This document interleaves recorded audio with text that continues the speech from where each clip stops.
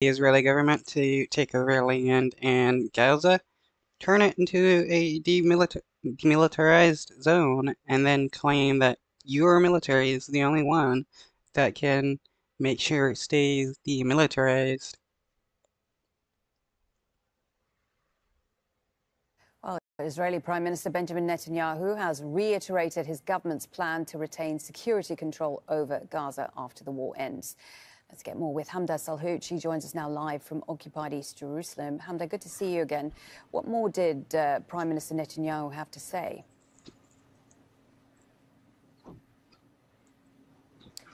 Israeli Prime Minister Benjamin Netanyahu essentially just reiterated the three goals that he has for the war.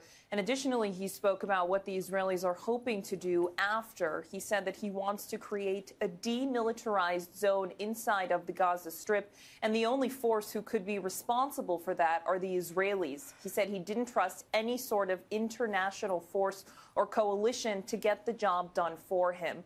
He also That's interesting. Why doesn't he trust the international community and he doesn't even trust the United States?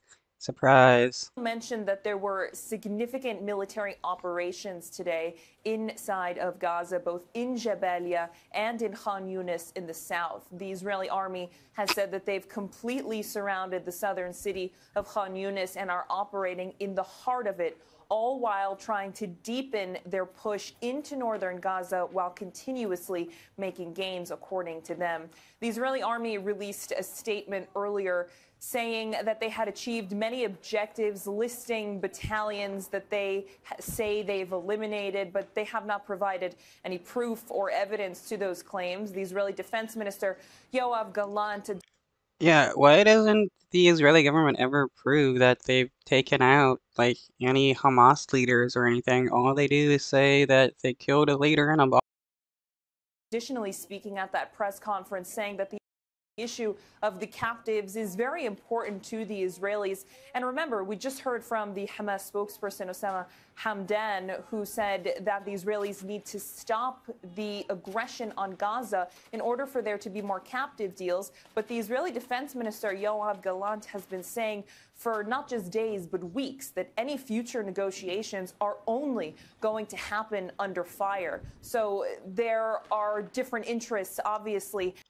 Well, so the only I don't even know what he's talking about there. As this war continues more than 60 days on, Malene. And Hamda, we understand there's been more fighting on the Israel-Lebanon border. What details are emerging?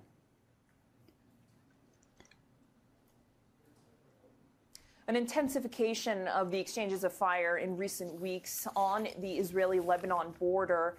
And we have been hearing from the Lebanese armed forces saying that an Israeli shelling ended up killing a member of the Lebanese armed forces.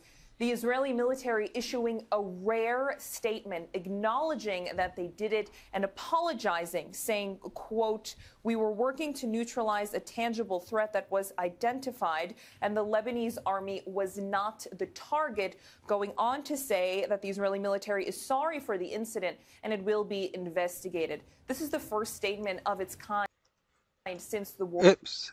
Wow, so they're finally admitting in one situation where they've killed innocent civilians. I wonder when it's Palestinian civilians.